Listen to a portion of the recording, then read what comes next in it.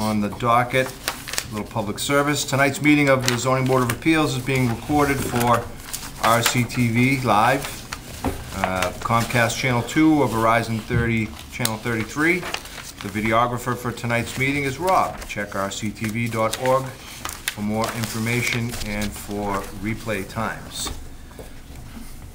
All right, I'll go ahead and read the hearing notice. The Zoning Board of Appeals will hold a public hearing in the Selectmen's Meeting Room at Town Hall, 16 Lowell Street, Reading, Massachusetts, on Wednesday, November 15th, 2017, at 7 p.m. on the application of Kevin Keeler of Brady Sunrooms on behalf of Stephen DeBellis, pursuant to Mass General Laws, Chapter 48, Section 10, for a variance under Reading Zoning Bylaw, Section 6.3, to construct a 13 by 13.5 foot sunroom with a proposed rear yard setback of 7.2 feet, and to exceed the lot coverage permitted in an aquifer protection district under Section 10.3.3.1, paragraph I, on the property located at 170 Franklin Street in Reading, Massachusetts. Unless there's an objection, I'll dispense with the reading of the abutters list, except to say that the abutters were notified, as were the appropriate boards and commissions in town, members and associate members of the Zoning Board of Appeals, as well as the planning boards of surrounding communities.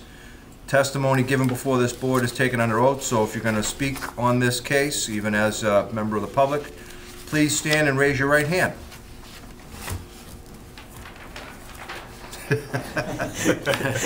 I swear that the testimony given by me before this board will be the truth, the whole truth, and nothing but the truth. Your response is I do. I do. Okay, the floor is yours. All right, well, first I want to apologize because I didn't realize we were the only ones on the agenda, so when I found that out yesterday, I felt really bad about bringing everybody out here on a cold night for one hearing. Not used to that. My name is Kevin Keeler. I'm the chief designer for Brady Built Sunroom. And when we were hired by Stephen and Lucy to build a sunroom for their son, we took a look at they had a mortgage certification plan. And if you can see from the picture of the backyard here that's in your packet, we had assumed that the yard was a whole lot larger than it actually is. And so we didn't think there would be any issue with getting the permit. We knew that there was a 20-yard setback. And so we started forward with the design process and actually started building the room. And during the building permit process, our rooms are built at our factory under controlled circumstances and then set with a crane. So during the building permit process, the building inspector had requested a new certified plot plan. And when the new certified plot plan came back, we all had the shock of our life because the backyard is a fraction of what it is there right now. And not only that, but the house is in a non-conforming situation, which nobody had in our wildest dreams thought that was the case. So they want to build a 13 by 13.6 sunroom for their son. They have a 4-year-old son who has a severe form of nonverbal autism and requires constant care. 2 full-time teachers to come in. They have some sizable pieces of equipment to come in, and there really isn't any room in the house to do it, especially at the age that he's at right now. His bedroom's only 6 feet by 12 feet, and the kitchen is very small. The living room is very small, and so the idea was to create a space that seemed like it was outdoors because he can't be left outside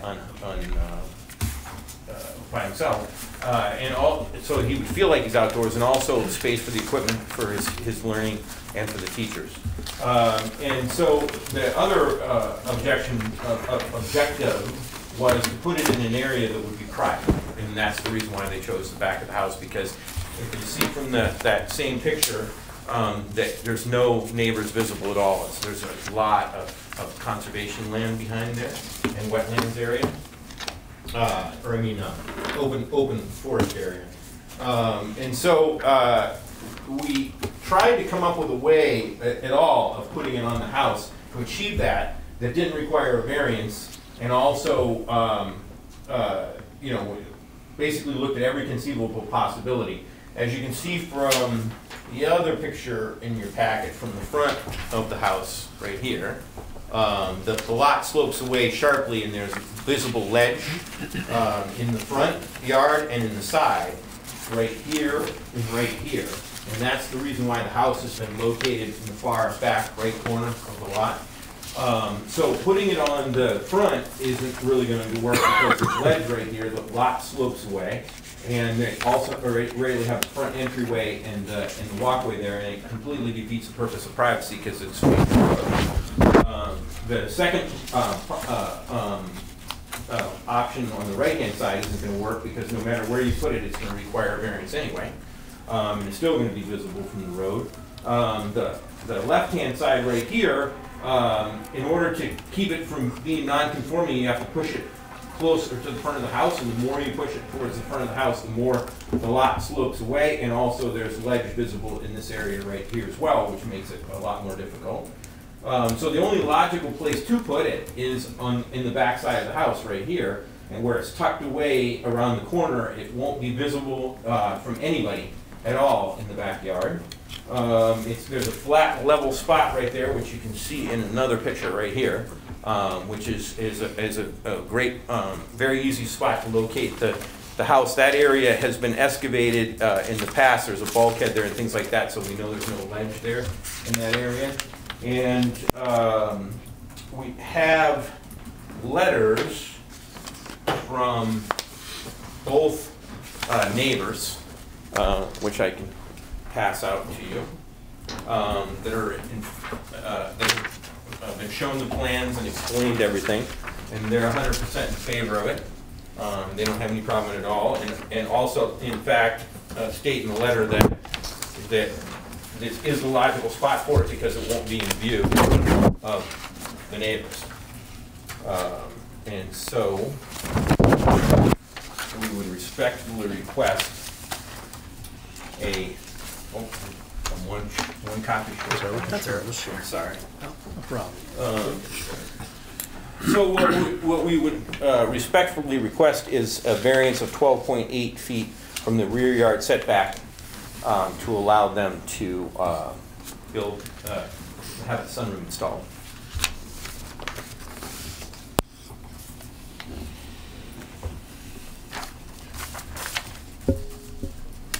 Bear with me for a second. Let me just get through these. No problem. Okay.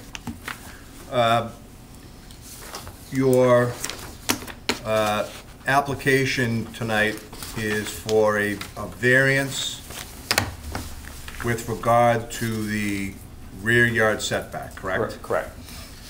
The hearing notice seems to also advise that you've asked for a variance from the requirements of being in the Aquifer Protection District?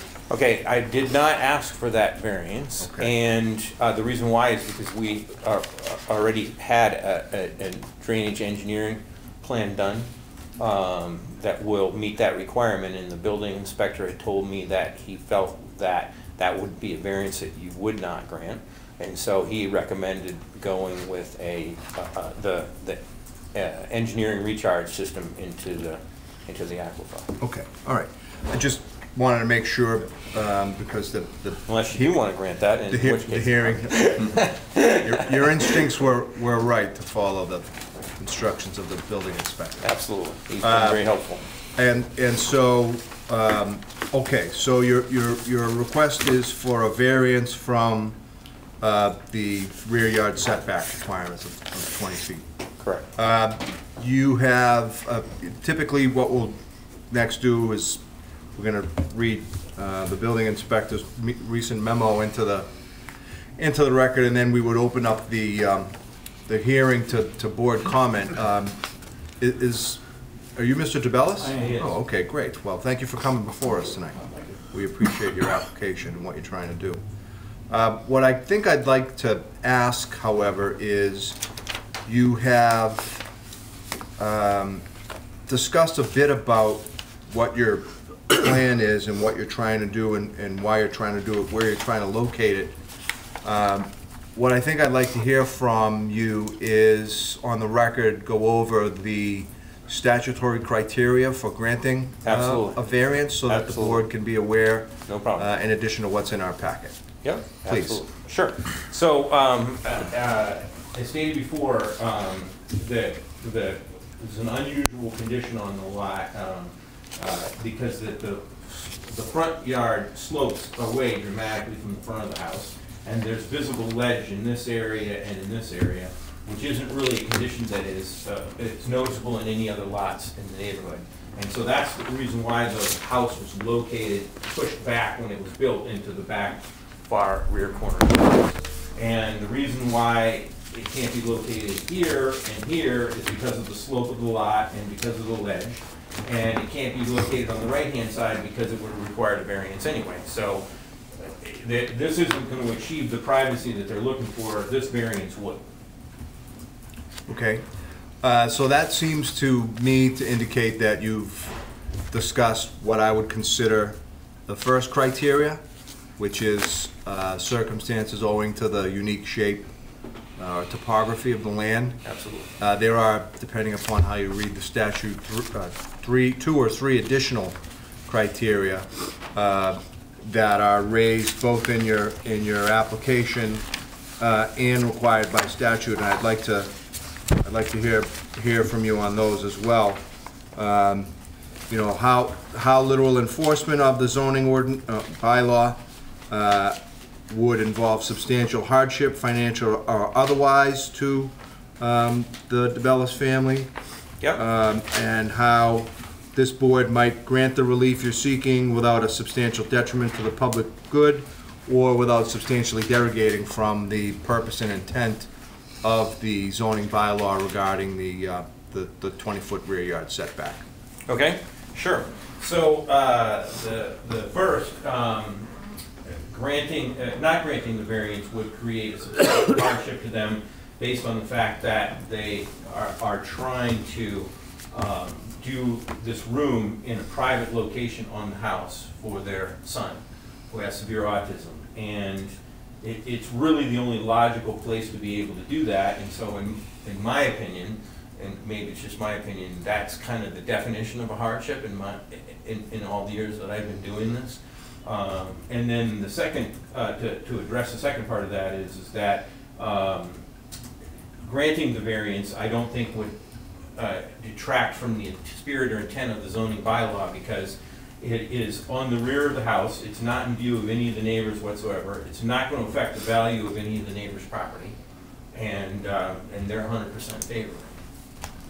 Okay. All right. Thank you very much. Tell us a little bit about how far along you are with the town engineer and the recharge system. We can have that finished in about a week. Okay, so you have an started approved that. design? No, we have not have approved sign. We've started the design. The building inspector said, hold off on everything until you go to the zoning board.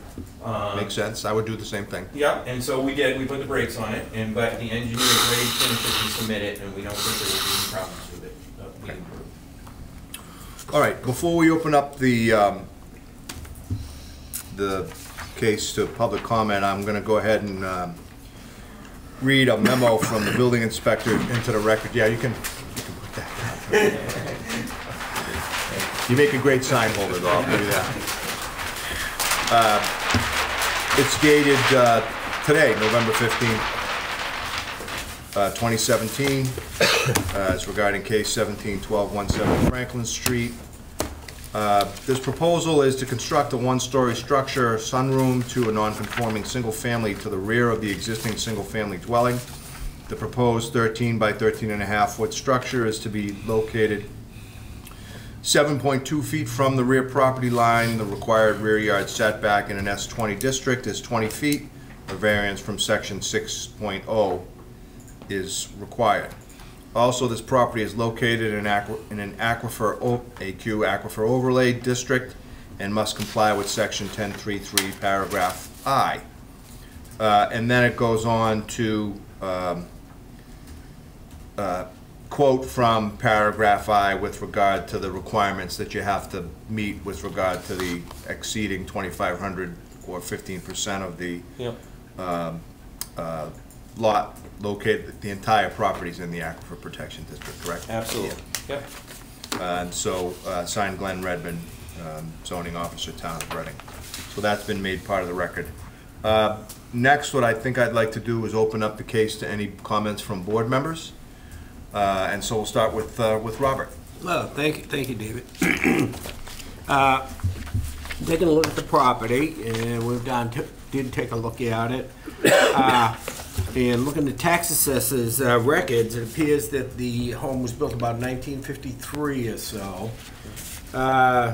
Things weren't maybe as tight back then. I don't know what the zoning requirements were when the house was built on that, so who knows in regards to the rear setback back in 53. I really couldn't tell you. It appears to be a legal, non-conforming lot in that the lot was laid out prior to the existing bylaws. And there's conservation land to the rear of it, no residential properties at all. I think it's town forest, actually. And yeah, well, it swings around too, and it's actually what, to the be to the south and to the west. Conservation land swings around, and so on two sides of the property they have conservation land on there. Personally, I felt the arguments were valid in regards to the criteria for a variance. It did appear that you know, there were ledge outcroppings there, severe topography in regards to the sloping of the land. I could see why they built it in 1953, you know, where they did to get it away, so they didn't have to do a lot of earthwork and maybe blasting, etc., things such as that.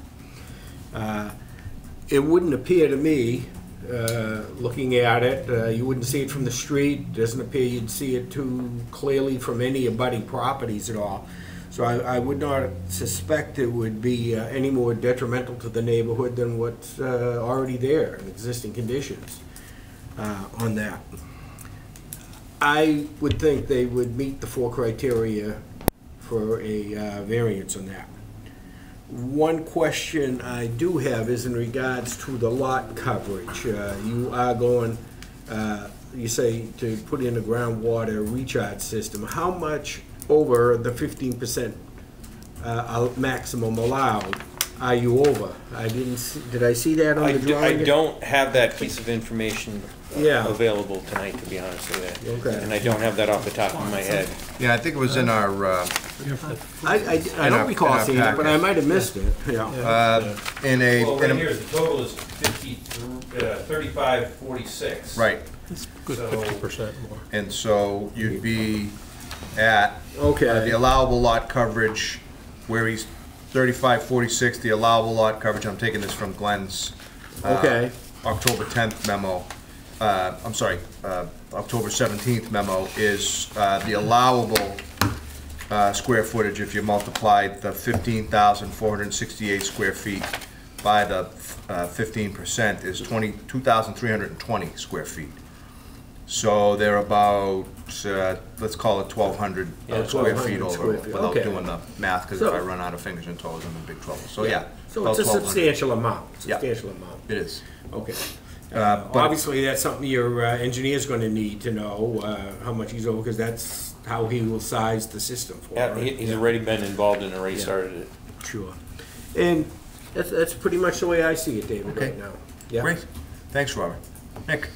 Thanks, David. I pretty much echo everything previous board members said, and I just want to add, I mean, to the extent that this board could grant relief to something I view, in my opinion, as a reasonable accommodation almost. So this is an accessibility issue that also, in my opinion, I think meets the 4 criteria, especially with the shape, topography, the financial hardship I see as being evident.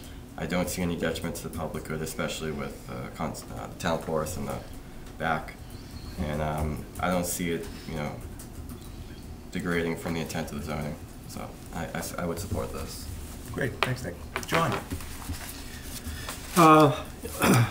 Doing a little research on it also, I discovered that the owner of the 11-acre parcel behind it, which is listed as forest right now, apparently until the year 2024, passed on this particular lot, and it was sold in apparently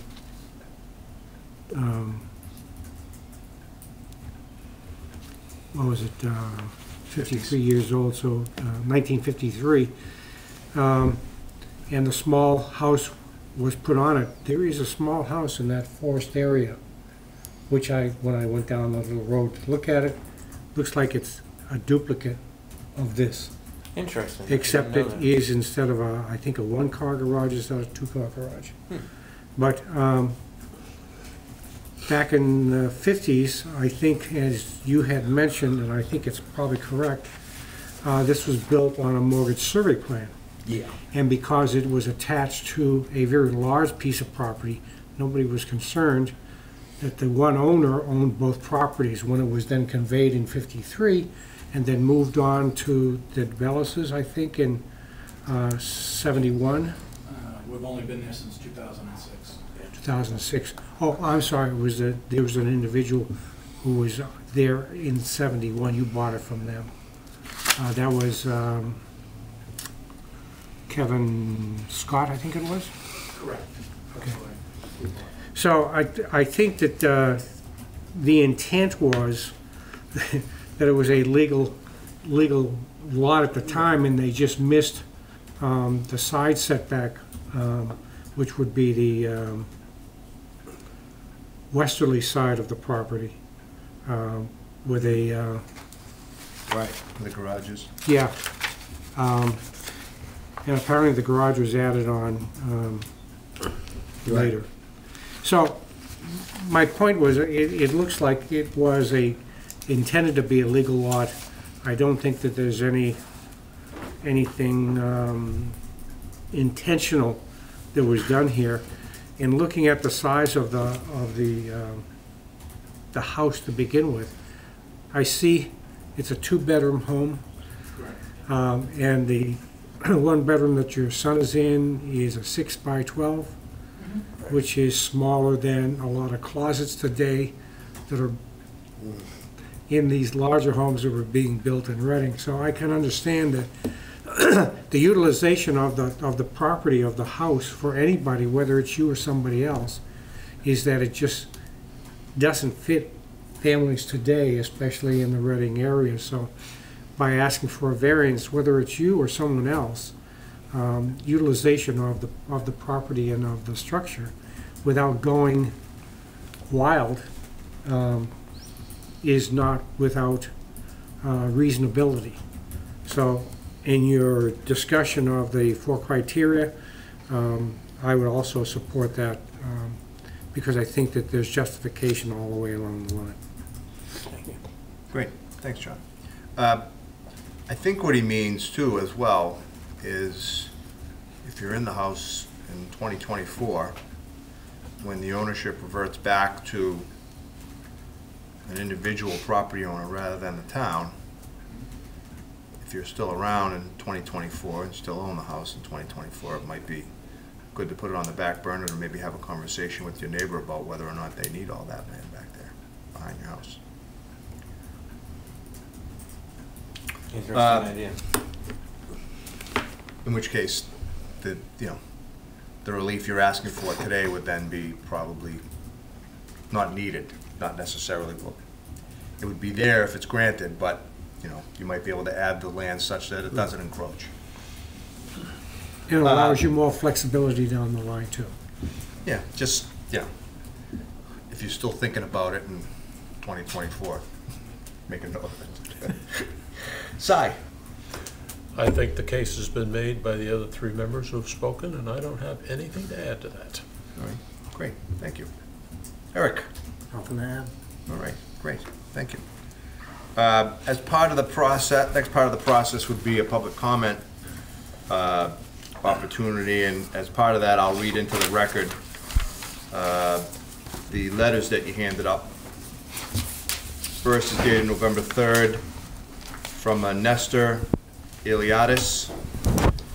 at 162 Franklin Street, Reading. I'm a current resident at 162 Franklin Street, Reading. The purpose of this letter is to provide my acknowledgement and approval of the construction project and scope of work being performed or being requested at the neighboring home, 170 Franklin Street, Reading, Mass. Please let me know if there are any questions or further information is requested. Next is dated November 12th, 2017. Dear people, we are writing on behalf of our neighbor, Stephen DeBellis, at 170 Franklin Street. We live at 182 Franklin Street, next to Mr. DeBellis. His proposal to add a small addition to his house is fine with us. His house is set back off Franklin Street on top of a rise and can barely be seen. The addition will be behind his house and will not be visible from our property. We have no objection with this project. Thomas and Martha Gardner, and again, they're at 182 Franklin Street. That said, is there any member here present that wishes to speak on behalf of this application? Okay, hearing none, we'll close the public portion of the hearing. File. You have submitted with your application Jack Sullivan's plot plan and what look to be 1, 2, 3, 4 construction drawings, correct? That's it. Accurate? Okay. I think that your application is well received and has been well received. This board historically has been very cautious in granting a variance to any applicant, and meeting the statutory criteria is a really tough hill to climb. But as my fellow board members have said, and I will echo it, I believe that you have met them.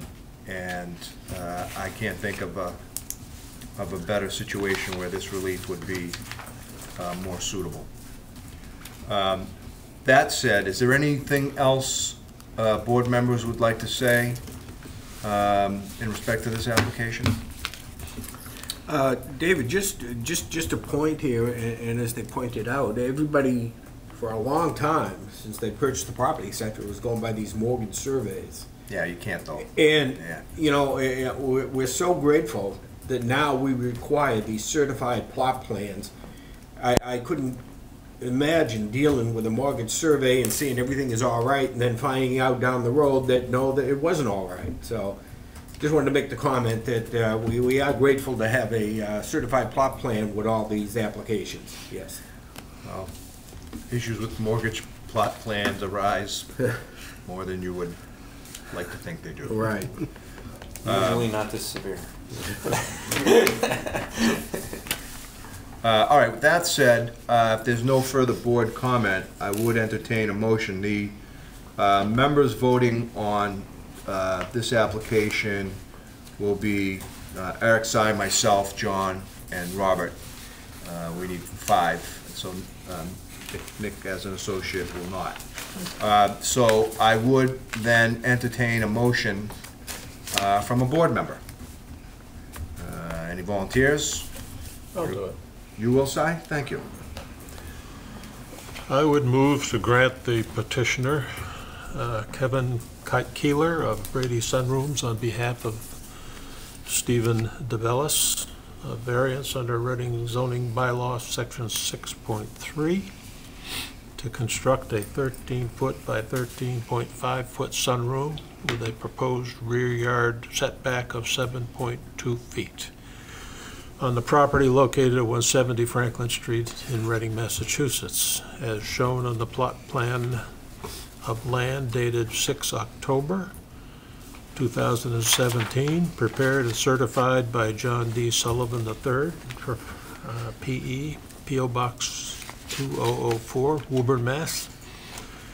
And Brady built sunroom drawings enclosed with the application. I know there's several, and each one of them seems to have a different date on it, so I'm going to say enclosed with the application. Make it simple.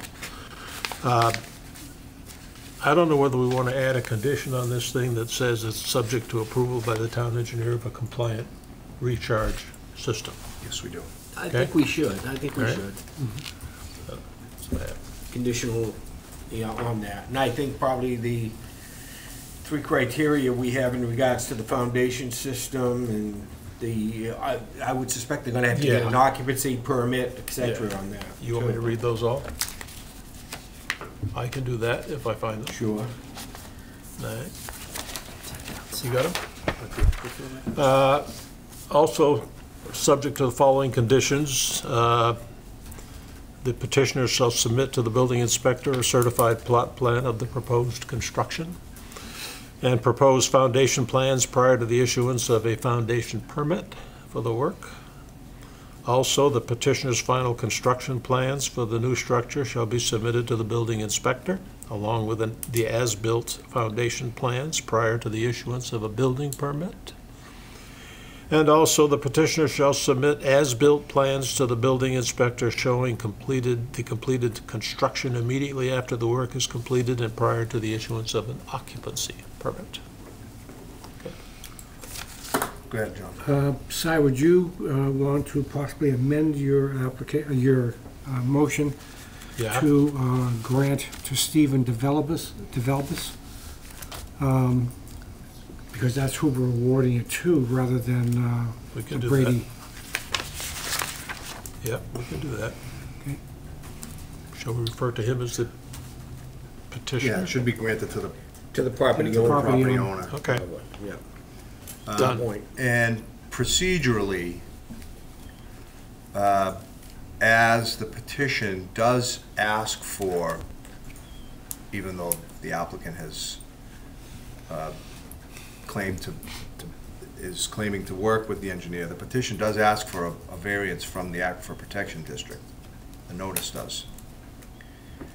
So I think the way we've done this before is included in our decision, perhaps a second vote where the applicant withdraws their request for a variance under that section, and we can include it probably within the same write-up, if I'm recalling correctly, just to save it, to make it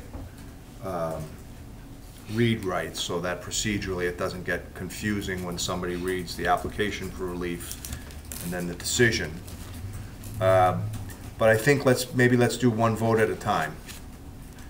And Si's made a motion, so before we get a second on that, to plain English what I just said to you, we're gonna vote on the motion that he's just made, Si's just made, with all the conditions which include the aquifer protection compliance and the criteria regarding permitting and such. Vote on that. The next thing we're gonna do is, based upon your discussion and presentation, you're no longer seeking a variance with regard to compliance with the impervious cover and dimensional, well, compliance with the Aquifer Protection District. So we will then ask you if you want to request a withdrawal of that aspect of the application, and we will vote on that separately, but combine them all together once we write it all up. Okay. That make sense to you? Yeah, absolutely. Okay. Make sense to us here? Well, that's consistent with the building inspector's modification of his letter. I Well- think the reason why he modified it to begin with is because the application really does not ask for variance from the aquifer. His original letter did, and that's why I believe it was advertised in that The particular manner. advertised legal notice. Yeah, that no, I read know in- that. That I read into the record, Yeah. so, which was based upon your original application, does request a variance from the lot coverage aspect of the Aquifer Protection District. And then it was amended. And it never got to us as an amendment, so and was never published Gotcha. Okay. as an amendment by the town. No, I So, understand. and I completely, we're gonna accomplish what you want to accomplish, but procedurally, I don't wanna jam the homeowner up. Yeah, no, I In the understand. future, should there be any question as to what relief was requested versus what relief was granted, Gotcha. No okay? problem. Yep, Presuming it's granted. absolutely. All right? So, we have a motion made by Cy. Do we have a second? Second. Robert, second. Any discussion on the motion made by Cy? Hearing none, we'll take a vote. All those in favor of the application? 500. Your application for a variance with regard to the rear yard setback is granted. Thank you very much. Based forward on our conversation just a minute ago, because the hearing notice has request relief from the Aquifer Protection District coverage, would you like to withdraw that? I would. Okay. Cy, since you're gonna be writing up the variance, perhaps it makes sense for you to make a quick motion to approve the withdrawal? I would move to grant the petitioner a withdrawal of his application for a variance to the requirement for aquifer protection. So it would be of his request for a variance to exceed the lot coverage Right. permitted in an Right. aquifer protection district under section 10331I. Right, okay. So moved? So moved. Do we have a second? Second. Robert? All right, any further discussion on the withdrawal? Hearing none, all those in favor? 500, that's granted as well. Thank Your you. variance is granted, don't go anywhere. I'm gonna stamp the plans and drawings that you've submitted, that you will include with the decision of this board, and record it Yep, absolutely. with the plans that I'm gonna stamp, okay? All set. We have 14 days to present the decision to the town clerk. There's a 20-day period of appeal for any aggrieved party to appeal that decision. So you might come back in maybe a little over a month, 35 days or so. Keep in touch with town staff, they'll let you know when it's ready for you to pick up. All right? Okay, All right, thanks very much. thank you. Thanks for your patience while we Thank you try to for get it right. Everything, I appreciate it.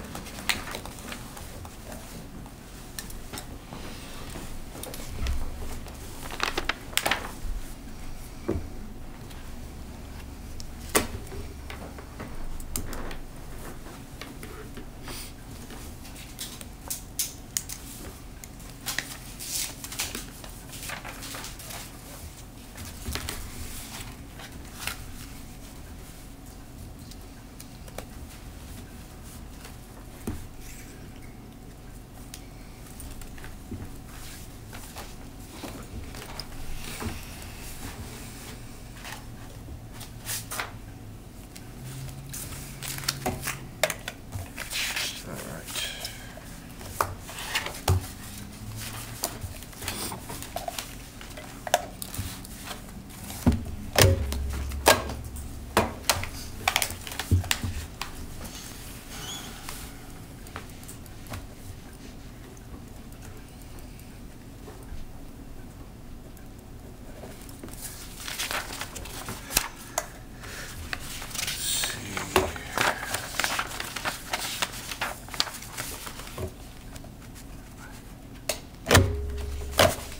I'm just gonna stamp the top of the drawing.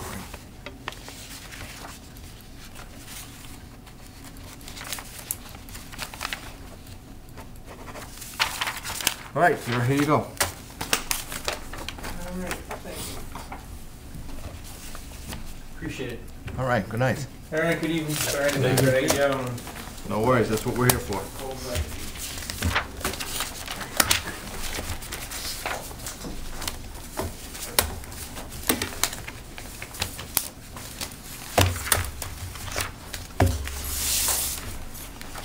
Thank you very much. Okay. You're welcome. Thank you. Good night.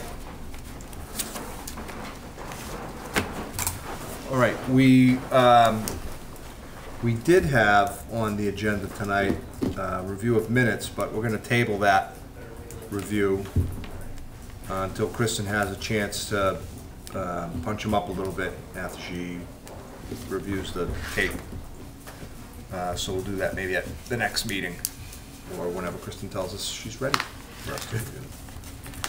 That said, there's nothing else on the agenda, so we'll take a motion to adjourn. So moved. Robert, second. John, all those in favor? We are adjourned. Thanks, everybody. Kristen,